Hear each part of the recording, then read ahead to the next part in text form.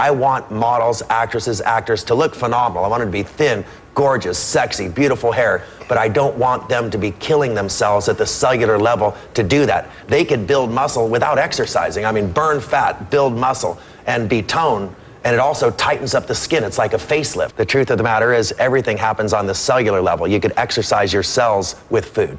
Just eating a bowl of oatmeal in the morning instead of a bowl of sugar-laden cereal. There's 10,000 edible species of plants on Earth, and if you select the top 50, you could literally change your metabolism, change your life, reverse the aging process, lose weight, and just feel phenomenal. You could just go to that website, Superfoods for Supermodels, and read all about it, and you could be phenomenally thin, phenomenally sexy, and never suffer from anorexia, bulimia, or even be hungry. Fascinating read, probably for people that aren't supermodels too. We're gonna link to your website on KTLA.com, so go there and we'll link to Dave's site, and very interesting stuff. Thanks very much.